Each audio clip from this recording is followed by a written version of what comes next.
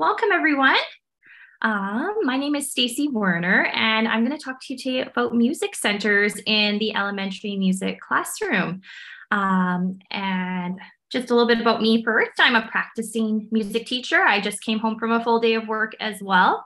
I teach kindergarten to grade 6 music, just east of Calgary, Alberta, in a small city called Chestermere. We're a nice little lake community. I've been teaching at my current school for 9 years, and I've been teaching for a total of 12 years. And I'm also the author of Super Simple Music Centers for kindergarten grade 1, and then there's the second book for grades 2 and grade 3. So I'm going to show you today about our music centers. So we'll start off today with why centers are important in the music room. And I don't know if we have the slideshow. Can everybody see that? Great. Is that looking okay for you? Sorry, I just need to move some of my Zoom controls over. All good. All right, so centers are so wonderful in the music room to give students the opportunity to have some play-based learning. It can be some student-directed learning as well. It encourages students to work in groups, collaboration, responsibility, problem solving, gives you some opportunities to differentiate and meet the different learning needs of your different learners in your classroom. Gives you a chance to act as a facilitator in the classroom. I enjoy it sometimes because as music teachers, we're often up at the front of the classroom and leading a lesson. And it's just sometimes nice to sit back and watch the kids for a lesson as well. And you can also use this time to assess students one-on-one. And we'll get on to more about that a little bit later. And then centers are hands-on, they're engaging, and they're fun. And I know that there's a big push in my school right now to use less worksheets and have more play-based learning and have the students learning through games. And I use very little worksheets in my classroom. Very rarely will I even go to the photocopier to photocopy worksheets because we do more games and centers and give students those opportunities. So then just some ideas to get started for your music room, because your music room is very different than mine, potentially. So just some things to consider. What grade levels are you planning for? How much time do you have? For myself, I only have 2 35-minute blocks per week. And then how many students do you have in each class? Because that will kind of help you decide how many centers you should have at one time. What types of workspaces do you have available? Do you have tables in your classroom? Are your students working on risers? Are they working on the floor? Do you have clipboards if they're working on the floor? And then how can you do centers while teaching multiple grade levels each day? So some things to consider. That kind of leads into your schedule and your timetable. You know, if you're teaching grade 1s, and then next you have grade 5s, how are you going to make that work throughout your day? And then what concepts do you want your students to work on? So is there something currently that you need to assess that you want to spend some time on? And then how can you differentiate centers to meet all the learning needs? So you might have some students that are more advanced. Maybe they could do a more challenging game together, or students that you need to work with a little more one-on-one and maybe put them together. And then how can I prepare centers fast? Centers can seem quite intimidating at first because it can be a lot of work to get it going. So I'm going to show you just some really easy centers today that shouldn't be minimal prep so that you can get going very quickly with your centers. Okay. So then organization and management. This is what has worked best for me. And of course, adapt according to your situation. I like to select 4 to 6 centers depending on my class size. I allow 5 to 10 minutes per center, and you may need multiple class periods for every student to get to every center. I generally watch the students, and when they start to get a little bit like, oh, I'm done, and then we'll start to move on to the next center. I like to create my groups myself because then I know the students and I know who they work best with. I like to have defined spaces. So we'll kind of space out the classroom, like one area will be a table where they work. I might bring a few desks in. I'll have bins, and sometimes I put hula hoops around those bins so that students can see a more defined area for that center. And sometimes I will put even signs out for the centers so that they can see what the different centers are. It's good to separate quiet and noisy activities. So if you're doing a listening center, keep that away from playing instruments. Another key thing is to not really introduce too much new material. It should mostly be review material, because if you're doing too many new things, the students will get overwhelmed. I like to use a signal to move to the next center. I will sometimes just turn the lights off, and then they know to go to the next center, or whatever you use in your classroom to get your students' attention. Consider leaving one empty center for students who finish early. Leave extra time for cleanup at the end. And then when I'm doing assessment with centers, I only like to do one center at a time for assessment, so that I know the other kids are playing, they're working independently, and then I have the other group that I can work with and do an assessment with. All right, so before the first day, I like to go through and demonstrate every center. To make this move faster, select a few centers that students have used before as whole class games or activities. So I'm going to show you some of the activities shortly here that I've used before just with a whole class, so that when we're doing it as a center, I just have to say, oh, we're going to play this game at this center, and they know what to do. And then if there's a few new things, I can spend some time on explaining that. Place the students in groups of 3 to 6. So your choice, you can do that before. I often now will just keep my center group cards with me, and I'll write the names down really quick, or sometimes I even hand them to a small group of students that I've just grouped together right in the classroom. They write their names on them, and then they hand their card in to me, and then I tell them which center to go to first. And then assign the groups to a center and fill out your tracking sheet, and make sure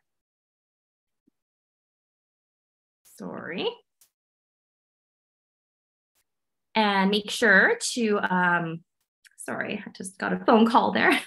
Assign the groups to centers and fill out the center tracking sheet, and make sure to keep track of this, because I teach 22 different classes per week.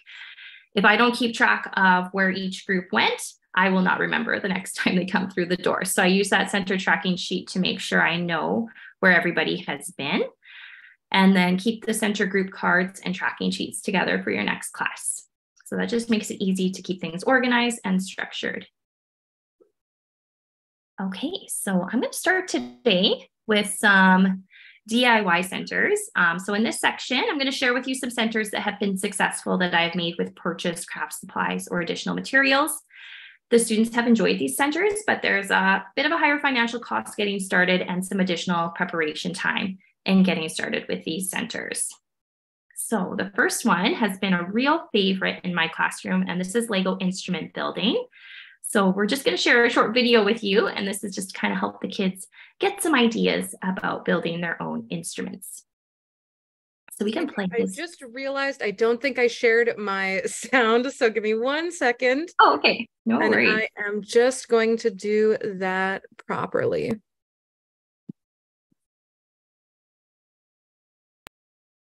All right, can you see that all right? I can see it. Hey guys, I'm Dimitri. I'm Andrew Wong. And I'm Tyler. And I'm Nick. I'm Nathy. I'm Dotan. Chad Wildclay. And Papa Jake. I'm Logan from Papa Jake. And I'm Steven Scherer. Mike Tompkins. This is Rob Scallon. Michael Aranda. And I'm Yaya. And I am Merrick, that robot kid. And he's a little shy. So We are going to make a really sweet track today using Lego instruments and Andrew's genius brain. As you can see, there's ridiculous instruments everywhere made of Lego. oh, you can actually turn these to tunis. We're gonna make beats. Oh. We're gonna make noises. We're gonna make music. We're gonna go right now. Welcome to the Rubriculous Sound Booth. The entire ground is just Lego instruments everywhere. We have bass plates. Sweet. The Rubriculous piano. All right. What else do we have here? 1, 2. Okay. He knows what he's doing. Are these filled with Legos? They are. That is so cool. Do you want to record some single hits on this that we can use to remix? All right. If it breaks, it breaks. That's a great sound. Yeah, dude, you got that was so good. That was so fun. Are we a band? So we collected tons of sounds with these awesome creators. Here's the track we made.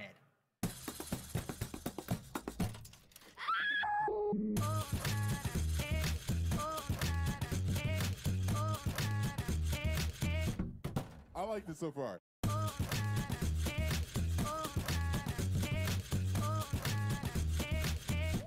You were totally a fan.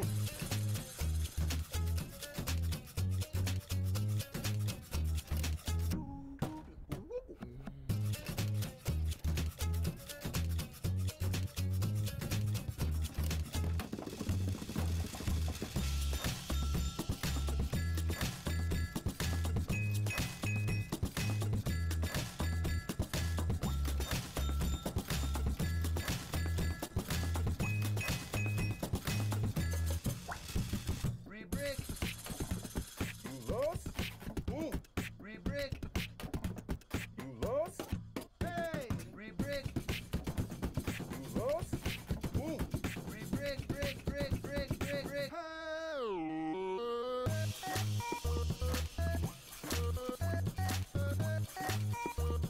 Amazing. Did I break it?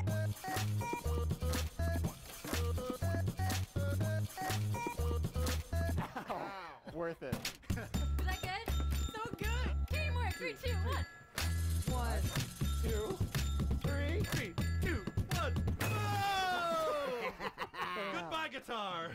Click here to watch our VidCon video, or right here for our first Lego song.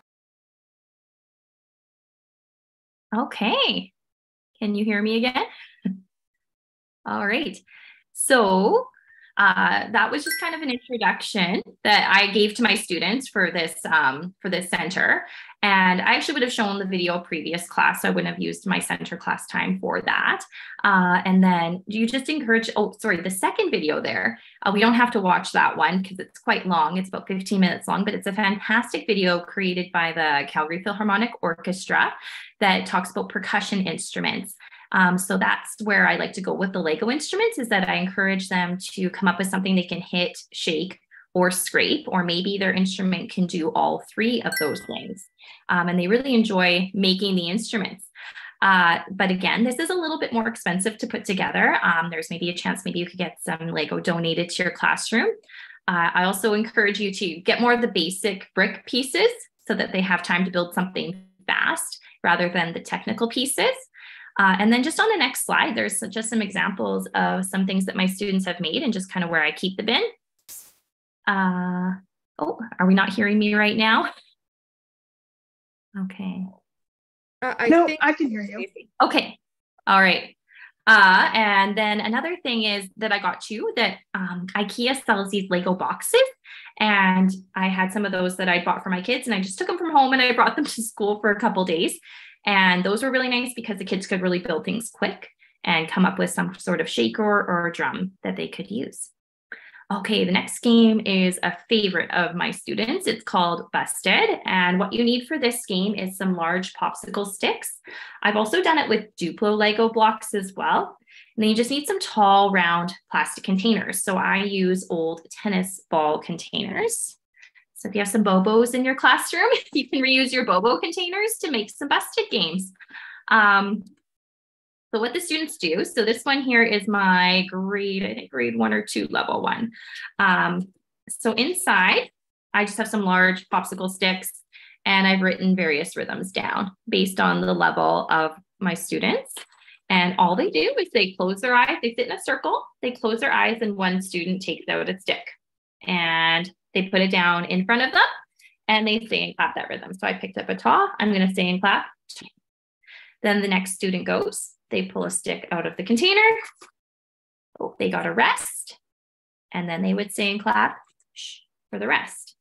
And then you continue going around the circle until someone pulls out a stick that says busted. And if they get the stick that says busted, they have to take all their sticks that are in their pile and put them back into the container. And this is just a really simple, quick game to just practice what are the names of those notes again, and to get that into the students for review. If you're doing with Lego blocks, so I just have a bag here of Duplo blocks. And I actually got these. There was a teacher getting rid of these at my school, and I went and grabbed them all and had I've got 4 or 5 bags of Duplo blocks, all this size of the square. And so I have them build a tower instead. And so they might have 4 or 5 on their tower. And then they get a busted. And I just drew on with Sharpie marker all the different rhythms. And then say they get their busted. Oh, then they have to take their whole tower apart and put it back into the bag. And I'll sometimes put these into a bin instead, so it's a little bit easier for them to close their eyes and dig into those bins. And then I've made them for various grade levels. So for grade 1, I would just do ta, ti, rest, and the busted stick. For grade 3s, I go up to ticka ticka. And I found these bigger containers for my grade 3s. And then for my grade 4s, I started doing ones with note names as well. So what we would do for this one, I just found these again in my classroom too. The old previous teacher had these already done. And there's some notes here. And then on the other side, there is just the note name. And so I put the side down where they can't see what the note name is. And they just lay them out on the floor in front of them. And then I just wrote it busted on a few of the answers on the back. Sorry if we can't see that. And oh, there's the busted. And then if they got that, they'd have to put all their cards back. So again, just a really quick, easy review game that we've continued going through various grade levels, and they just know how to play it. And then it's super easy when we do centers. That's one that I almost do every single time because it's just a quick, easy one, and they know how to do it, and I don't have to explain a lot. And I've made enough of these that my whole class can also play the game at one time. And really good if you have like 5 minutes at the end of class or something that you just need something quick to do with the kids as well. Okay, so that's busted. And then we have singing puppets. So for this one, I was just kind of thinking about how to incorporate more singing into my centers. And so what you need for this is you need some puppets. I was able to find some really inexpensive puppets at the dollar store, and then have a small black table with a tablecloth for your puppet stage. Just start with students first, work together, just having conversations. So you could even do this as a whole class first, bring a puppet around the room, tell the puppet what your favorite food is, and hold the puppet and ask a student, what's your favorite food? And maybe the puppet, we can explain to them, the puppet only understands singing language, so you have to sing it back to them. And they'd sing that back to the puppet. And then practice that before you do this as a center. And it also helps to do those singing conversations and improvising with their voice and learning how to use their voice at a young age. And then once they get those singing conversations down, have tried that with the puppets in the singing conversation, then encourage them to try setting up the puppet stage and making up their own little singing puppet show, and just have some fun with it. One thing to watch for is sometimes they turn their singing voice into animal voices instead. So just give them that reminder to continue using their singing voices.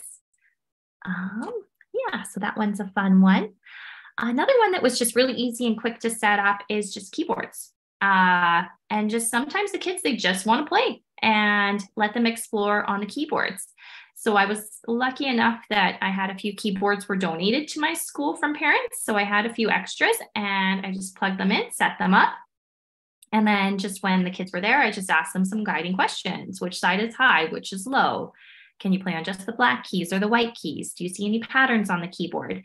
And it's just fun. They just want to try. Some of the kids don't get that opportunity to play on a keyboard very often. I also thought a floor piano would be really fun to try sometimes. So hopefully one day I can try that with my students as well. So we're going to get into some of the centers from the Super Simple Centers kit. So what's great about this kit is everything's ready to go for you. All you have to do is print. If you want to laminate, you can laminate. You could also just put them into some sheet protectors. And then some centers have some cutting, but I tried to make it so that you literally just have to do 1 cut, 2 cuts, and it's ready to go. So try to make it as easy as possible for you so that you can get those centers ready to go quick. So I wanted to share with you some of my favorite ones. So the first one is Animal Snap. And this is a great one as well for our beginner readers and starting to read and understand syllables in the words. So there's 2 levels for this. So this would work well for kindergarten potentially, and then going into grade 1, depending on the reading levels of your students. And so there's 2 different levels of cards. The first one, the kids will just identify how many sounds there are. So they pick a card out of the stack. And then I like to use, I just got at the dollar store, some laundry clips, but you could also just use paper clips for this as well. And so then what they do is they look at the word or the picture and they say and clap what they see. So we'd say clap chicken, and then they put it beside 1 sound or 2 sounds. And then it also comes with 2 cheat sheets so they can check their answers. And here's level 1 cheat sheet and level 2 cheat sheet here. Oh yeah, and that's all there as well. And they can check their answers. And then if they get it correct, they get to keep the card. And then the student at the end with the most cards wins. Sometimes I don't encourage that either. We just stop when it's time to stop and we don't worry about counting up the cards. Sometimes that can lead to some management issues there as well, depending on what your group is. All right. And then another very easy one to do with the littles is Beatkeeper. So for this one, you'll line up, you could use 8 beats or 16 beats. I would start with 8 beats the first time you do this center, and you lay them out on the floor and then ask a student to turn 1 card over, and then they just try playing the beat, and they can say the numbers out loud as well. So they'd say 1, 2, 3, 4, 5, 6, 7, 8. Then if card number 3 is turned over, they don't say 3. 1, 2, 4, 5, 6, 7, 8. And they can explore doing this with instruments as well. So leave a small bin of non-pitch percussion instruments, and they can play along and practice turning over different beats. And you could have one student be in charge as well, being the conductor. And they point to the beats while the other students play, watching for that beat that is turned over. And that would be one too I would do as a whole class game first, and then put into a center. Okay, and our next one is Loud and Quiet. This is just a very simple, easy sorting center. So the kids will go through the cards and sort into loud or quiet. And then it also gives you an option at the end to create with loud or quiet. So they pick 8 of the cards, put them on top of those beats that you see, and then they would try playing their song. So they could have loud, quiet, loud, quiet, loud, loud, loud, quiet. And they could try it with instruments as well, or just use body percussion for that. And then we have squishy music. This one is a favorite in my classroom. The kids love to play with Play-Doh. And these are just some cards, and it just gives them an opportunity to have some exposure to some different music symbols. Even if they are in kindergarten, it's good for them to see these symbols. And I also, maybe if you're not comfortable using Play-Doh, my school started doing lots of things with loose parts recently. And so there's a whole bunch of loose parts bins that I can just go and grab. And the students could also just try making the symbols on the cards using loose parts as well. So that's something that we tried last year and went over very, very well with my students. And with the Play-Doh, I know sometimes there's some issues with hygiene with that. So I often will buy like just the little containers of Play-Doh, or sometimes the teachers at my school have Play-Doh already in the kids' desks that is their own Play-Doh, and they just bring it with them to class. And we just use the Play-Doh that they already have. So that one's pretty self-explanatory. And then fast and slow movement. This gives us opportunity for students to practice some tempo, and also gives them an opportunity to create a rhythm to try. So you can choose one of the 11 cards and perform the rhythm with body percussion. Again, the cards are leveled, so they get harder as you go through them. And then the children choose whether to do it fast or slow, and then they choose what type of body percussion that they would like to do with that. And then there's also an opportunity to create their own. So you could use rhythms that you're working on in your classroom. And if you don't want to print off a whole bunch of worksheets for this, you can you just, I have a bunch of these. They're little plastic sheet protectors. And you could just put this inside. And have this right there at the center, the one where they can create their own. And then they just use a whiteboard marker to write in their rhythm. And they can try it out. And then this also works great because they can circle what tempo they want to use. They can circle what body percussion they want to use, and then they can try the pattern. And this would be something too you could do with a whole group or in small groups as well. If you had 5 or 6 groups of students and have each group complete one together and perform it for the class. So again, a lot of these can be used in different ways as well. They don't necessarily have to be centers. They can also be whole group activities. And then we have make a melody. So this just gives you a whole bunch of templates for making melodies. So depending on what kind of staff you use in your process for teaching, some teachers go from the 1-line staff to the 2-line staff to 3 and then to 5. So just depending on what you want to do with your teaching, and if you want to do some creating with so-mes and some solfa. Again, if you want something more tactile for the kids, this is something else that I've made before, and I'm sure Denise has showed you these as well at some point, but they're cookie sheet boards, and I got these at the dollar store. And I also found a whole bunch of round magnets. And they all go onto this like this. And then I write an 8 on the back so that the students know that there should be 8 magnets on here when they're finished. And they can just use these round magnets as well to make up their melody. And if we go on to the next one, that one's compose a rhythm. And again, all the things are there for you to make your rhythm.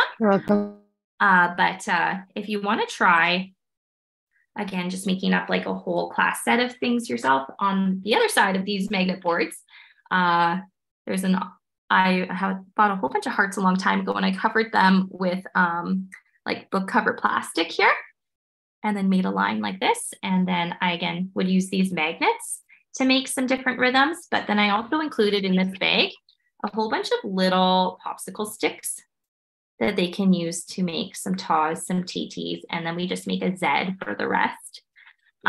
So kind of your choice if you want to, take the time to print and laminate all of those things, or spend some more money and make something like this as well. But so the book has that available for you as well. And then I know I kind of mentioned that I'm not a huge fan of worksheets, but there is a whole bunch of worksheets as well. But what I would do in my own classroom is for these worksheets, I would put them inside some of the plastic sheet protectors, and then you can use them multiple times with multiple groups of kids. And these ones are just really good for quick assessments: color high, color fast, color what's loud, color what's one sound, color high, and then there's one that's color low, and there's a few more in there as well, and beat and no beat. So just if you want to do a quick assessment of some of those outcomes, those are available for you as well for the little ones. And then if we're getting to some centers for grades 2 and 3. So again, this same kit includes the PDFs that you can print. You can also purchase printed colored copies that are already made of all of these too. So they're on the cardstock. And then all you would need to do is you could use them right away, but if you want to protect them a little bit more, you could laminate them as well. So we're going to start here with Cosmic Rhythms, which for me was kind of a little twist I added to Busted. So it has a bunch of rhythm cards at different levels, so you can differentiate according to your classes. But then if the students pull out of the container a rhythm, they'd again stay and clap it. But if they pull out a black hole card, they lose all their cards. If they pick a shooting star card, they take a card from another player. And then if they pick a blast off, they get to take a second card. And then when you stop the time, the player with the most cards wins. So very similar in some ways to Busted, but with a little twist. So a little additional challenge for them as well. And there's longer rhythms in this one too. Okay, and then the Melody Maker dice. So this one has a few different templates, again, to differentiate according to where your students are at. So the students would roll the melody dice and create a melody. This is great for melody writing templates. So you place, for me, again, I would put some of these templates into some plastic sheet protectors so that more than one class could write on them. And then for the dice, there is a template in the book to make a dice, but you could also, I just picked these up at the dollar store, and there's a whole bunch of just wooden dice here, and you could just write the notes that students could use for whatever pentatonic scale maybe you're using for creating the notes. So you could use C, D, E, G, A, and then high C to make out a simple C major pentatonic instruments or composition. And then the students could try that out on instruments as well. And then if you're working towards transferring onto the staff, you could move that melody onto the staff and keep going in complexity. And in the book, there's more options to do different pentatonic scales, including major and minor scales. And then I wanted to make a Play-Doh center for the older students because they like to play with Play-Doh still too. And this one was a great one because they get an opportunity to see the whole staff and feel the 5 lines on the staff and see where the treble clef goes, see how the notes go on top of the lines or in between the lines, and stem direction. I always get lots of questions about stem direction when I do this center. Why is that one upside down, Mrs. Werner? So that's another opportunity to explain that to them, that when we go past on the middle line or higher, we put the stems down. Yeah, just a fun way for them to play and have fun and learn about the musical staff. All right, and then we have soundscape creations. So this one is using pictures to create and make sounds. So the children can choose instruments for the different shapes and pictures. One student could be the conductor as well and point to the different pictures. I've also put the colored sheets into some plastic protectors as well, and had the students write right on it what instrument they want to use for that picture, and then have one student be the conductor and point to it and make the music to match the picture. And then there is a worksheet as well in the book that students can create their own. And make that at the center and decide on what instruments they want to use for their different pictures to make their own soundscape creations. Yeah, and there's a sample of what that looks like to create their own. All right, and then this is a great listening center. There's even more of these listening glyphs available on Musicplay Online that you can use. I chose to just have one for each season, and oh, I see. I have some friends. Some of my daughter's friends are popping by here this afternoon. But yes, so there's some different seasons, and you can pick those out for certain times of year to use with your students. And then within the book as well, there's the audio that's included. So I've picked already some recordings that work well for each of the listening pictures and the worksheets there. And to make that center, I've had I had an old audio station that one of the teachers had, and it had headphones on it that the kids could plug into and just listen. For sanitary reasons now, I wouldn't do that anymore. I would just put them into a quiet space so that they can listen and have the coloring available for them. Okay, and then this one is instrument name sort. So there's different instruments of the orchestra. The students have to say and clap that instrument name. So xylophone, and then they would put it on the appropriate rhythm. So that one would go on the card number 3. And then they would go through and sort all of the cards. And there's a big stack of cards, so it would take them definitely a few minutes to get that one done. And then I wanted again to include some solfa in there as well. So this one, there's lots of DIY lots of differentiation opportunities here. So you can kind of pick out which solfa names your students are working on and just put those ones into the center for that time. And this one's similar to the animal snap. The students would go through and look at the pattern and then put a paper clip or a clip beside and then look on the cheat sheet to see if they got it correct. And if they get it correct, they get to keep the card. Then we have a rhythm tracker. This is one of my students' favorites because they love to be the conductor. They love to be the boss and they take turns being the conductor and point to the rhythm while the other students play and put some instruments into the bin. So I just went with maracas, sticks, triangles, and then a drum or a tambourine type drum you could use there as well. And then there's some trickier ones too, where 2 instruments would play at a time or mix it up a little bit. And then it increases in difficulty as well. So there's ticket up to ticket is in there for our grade 3 students. And then there's an opportunity to create with that one as well. So you could put those again into the plastic sheet protectors with a whiteboard marker, and they could write out their own rhythm and be the conductor of their own rhythm pattern. This one again too, I've done also as a whole class activity in small groups. So it can be used either way, as a center or as a small collaborative group activity. And then I want to show you just some other things available with themes and variations in Musicplay. And one of my favorites is the rhythm dice. I use these a lot with my students, and this is a fantastic resource with lots of great games to review rhythms.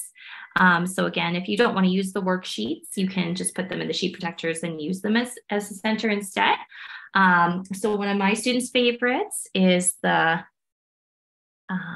we scroll down here, or here we can go through the table talk one first. So in this game, it's to be the first one to cross everything off your chart. And the students would roll the dice. And if, say, they got a ta, when they roll the dice, they could cross off either a quarter note, they could cross off the ta, they could cross off one beat in 4/4, or they could cross off the word ta. And then the first person to get their entire grid filled is the winner. Or you could do more like a bingo where they pick a horizontal row or a vertical row.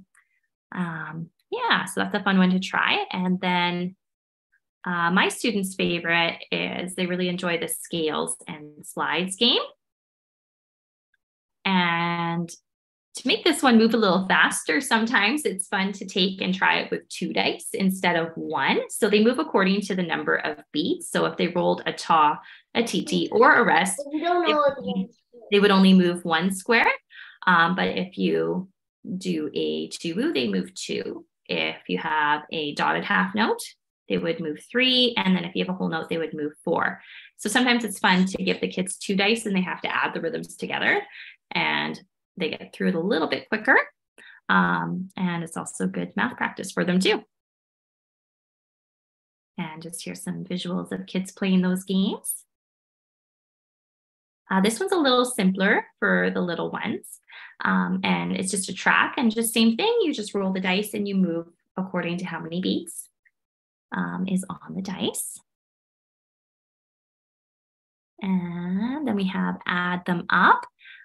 So in this one, player throws 2 to 4 dice and totals the note value, and the first player to reach the target wins. So you can decide what your target's going to be, and you add them up as you go down through the rows. And then we have battling note values. In this one, each player throws a dice. The one with the highest note value scores a point. If there's a tie, they duel. And then the players with the most points would win the game. So just very simple games, but very effective in doing lots of rhythm review. And this one gives them a chance to also do some creating. So you just shake and then you write on the grid. Each box in the grid is 1 beat, and you fill in the grid and then transfer that onto writing a rhythm on the staff. And so that would be a very good opportunity for students to create and then add instruments to that as well. And then there's one also available in 3/4 time too. Okay, and then if you're interested in centers for students a little bit older, there's also some available for grades 3 to 6. And these are a lot of games and things as well that you could order off of Themes and Variations and Musicplay. And I also love to include a technology component to my centers. Again, it's tough. You got to figure out your school and what your school's doing for technology. For me, it's even different per grade level what we're doing. Like the grade 1s and 2s have iPads. The grade 3s and 4s have Chromebooks. The grade 5s and 6s have MacBooks. So depending on who's doing the centers, I might put some links into their Google Classroom ahead of time so they can go in and get to those centers. Or I've also used QR codes where the kids, my students using iPads, and then they just scan those and it links them right to where they need to go. So that's kind of a tough one. You kind of got to figure out how it works in your school. But some of our favorites have been the melody composition games, the rhythm composition, which rhythm do you hear? Match the melody. Which instruments did you hear? Note name memory. Coconut Chaos is definitely the #1. My students love that game. Note toss, space music adventure. And then they could also play the instrument bingo game in partners and share a device. So all of these are, if you go into Musicplay Online and on the left-hand side, if you click games, all those games are available and take a look at them. There's so many awesome games on Musicplay Online. And then there are some theory worksheet stations available as well. So there's the Know Your Rhythms book, the Know Your Note Names book, and Know Your Music Terms and Symbols as well. So you could that would be a good one for if like you have a student who's getting through things really quick and have that additional center where there's something extra for them to do. Okay, so I just listed here the resources that were used today, and I'm available for questions if we have any questions today.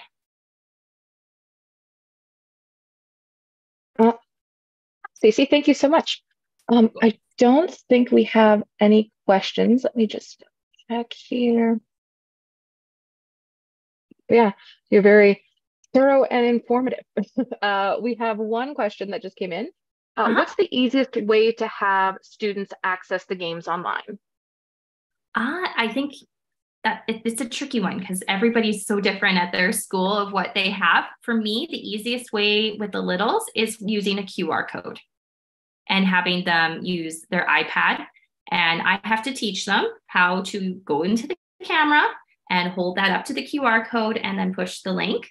Again, it's tricky because I can't share with you my specific QR code because it's attached to my Musicplay account when I copy and paste the games into those links. And then I've just been using, my school has Adobe available, and there's a QR code generator in there that I've been using to make my QR codes. For the older students, the easiest way has been going into Google Classroom. And I just make myself a teacher in their homeroom teacher's Google Classroom, or the teachers add me in, and then I'll just post the links into their Google Classroom. Okay. See a few more questions. Awesome. Yeah, it looks like Brittany has a hand up. If you want to unmute and ask your question, that would be great. Hi. Hi. I just was a little bit confused about what was it called? The center station cards, where you have the kids write down their groups. Oh, okay. Yes.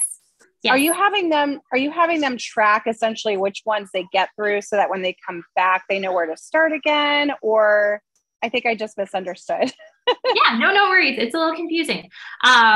So they have the center card, the group card, and I would hand that to the group, and the students all just write their names on there.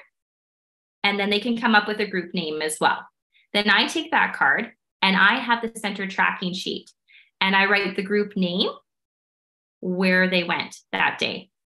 So if the group decided to call themselves the Treble Clefs and they started at the Rhythm Dice Center, I would write Treble Clefs there first, and then just keep track of where everybody goes as they move through my room. I like to always keep it in a circle, and then they just move from one over to the next, to the next, to the next. And then I keep track of the group names. And then I just have all the names down. And then also if a student wasn't there that day, I can quickly add them into another group. Or if somebody shows up late too, it's really handy. It sounds a little bit confusing, but it does keep things organized and keeps me sane when I'm teaching that many groups. Does that make sense? Okay, awesome. Okay. All right, great. Do you have any suggestions for students with ASD and other special needs, for example, that like to touch instruments around the room? Okay, yes, that's a tough one.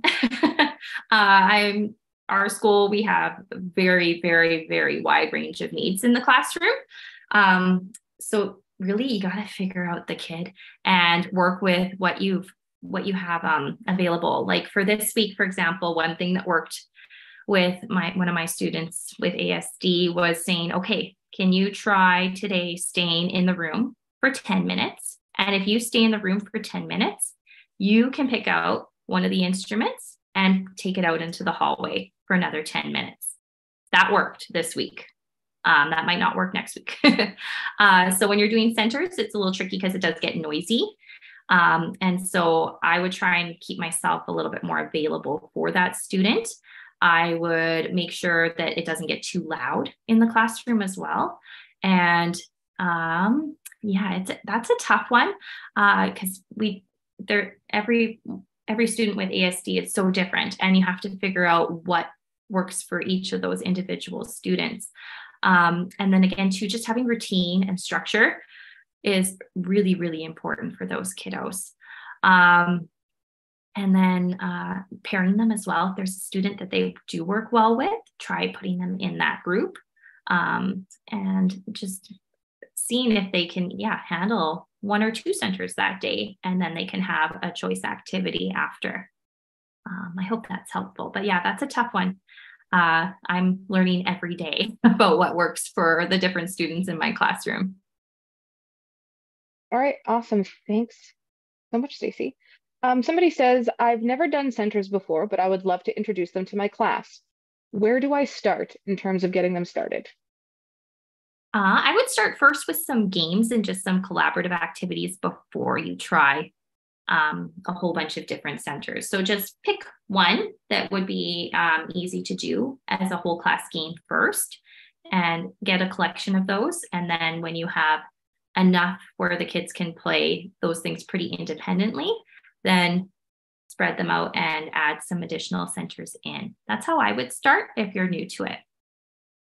And I'm just finding too, lately with a lot of our students, they have a hard time working together. And I've had to really explicitly teach how to work in groups, how to take turns, and do a lot of practice with that as well. And I know the classroom teachers are as well. That's just been lacking the last few years.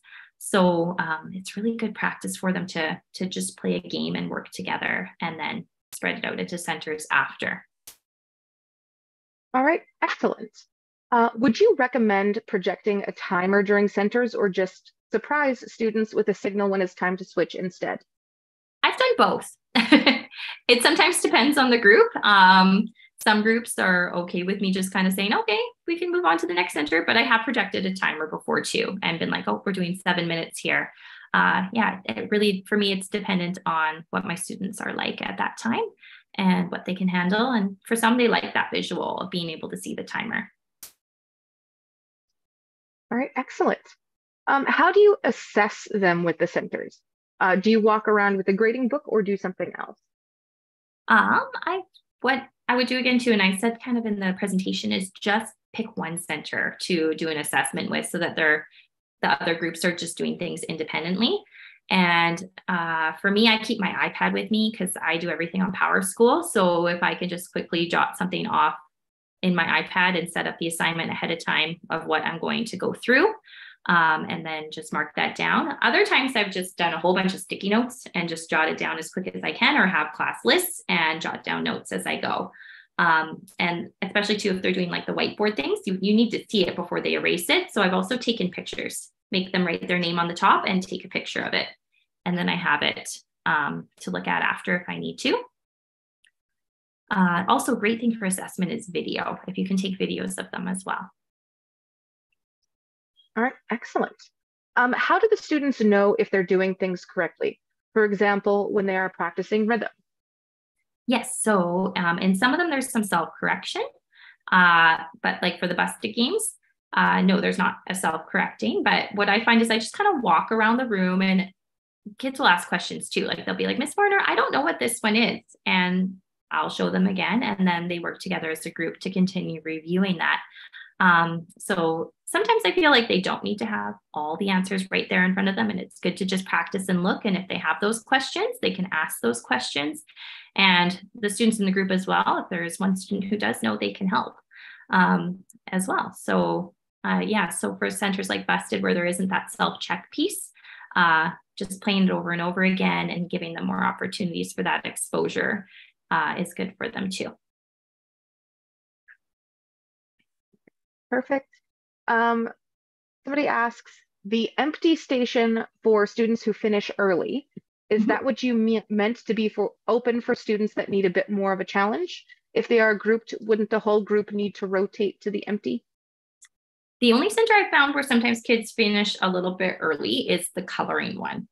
Sometimes some kids get that one done real quick, and other kids take a really long time. Some of the other ones, they continue playing all the way through. So like Busted, they would just continue to play. In the games, they would just continue to play. And so to be honest, I haven't used that extra. I put that in as a suggestion, but I haven't had to use that very often because most of the time, like they're finishing up, and if they have time, they can play the game again. If they have time, they can do a second example on the whiteboard if they have that opportunity. And when we're only doing like 5 to 7 minutes for some kids, the coloring center, I'll just say, oh, you can take your sheet home with you today as well if you want to continue working on it at home. Yeah, so that's a tricky one as well. But yeah, I haven't had to use it that often. Usually the centers keep them busy through the full-time period. Right, awesome. And it actually looks like we have someone with a hand up. Lorraine, if you wanted to unmute, ask your question. Yeah, hi, thank you very much. Oh yeah, okay, you can hear me? Yeah. Okay, sorry, the other time.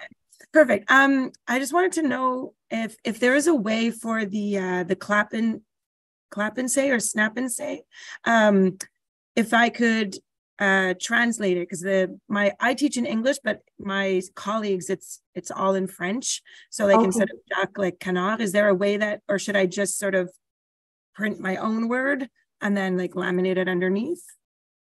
Yeah, I apologize. I don't speak French, so no, just if there was you're welcome to do that if you want to. Yeah, go for it. Yeah, okay. Yeah. But there's no way that I could edit the actual. Yeah, no, there's no way to edit the actual PDFs. Yeah. Okay, that makes sense. Okay, thank you so much. No worries. Okay. All right, I've got a couple more questions for you. Okay. Do you ever do centers where you're teaching a small group of students a new skill? For example, a 10 to 15 minute lesson with a ukulele and another group on technology and or playing a game independently?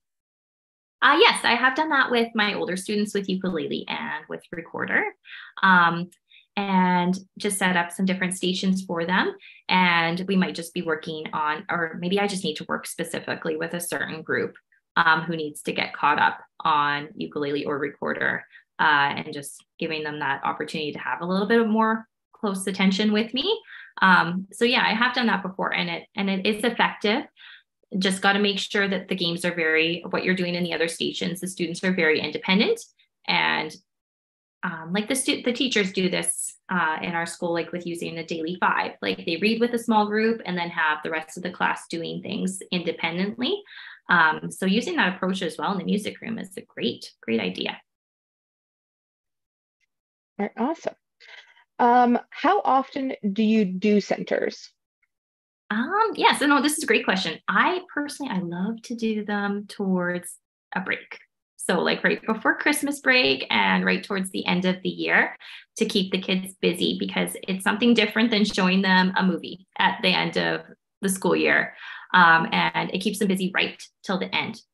And then I've also used it when I'm doing recorder and when I'm doing ukulele to give that opportunity to work on individualized skills or catch some students up as well. Yeah, so, and the group collaborative activities we do throughout the year. All right, perfect. And I have a question that kind of connects nicely from another person. So the first part of their question is, when do you do centers exactly, which you kind of touched on, and would you leave them with a sub? I would leave, like rhythm dice, I leave with a sub often. I have a whole bunch of kits made up. In fact, I'm leaving them for my sub tomorrow.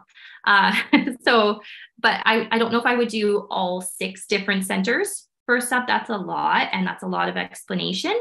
But if there's one that the students have done and a game, and you have enough for the whole class to do that game, it's a great center, and it's a great thing for just some review while you're away. All right, perfect. Thanks so much, Stacy. That is actually all of the questions that we've got for you. Okay. Well, thanks so much for having me. That was a lot of fun. All right. Thank you so much again for being here. Thanks everyone for joining us today. We will be back, not next week, but the week after, October 4th, for our next webinar. So we'll see you then. All right. Thank you so much, everyone.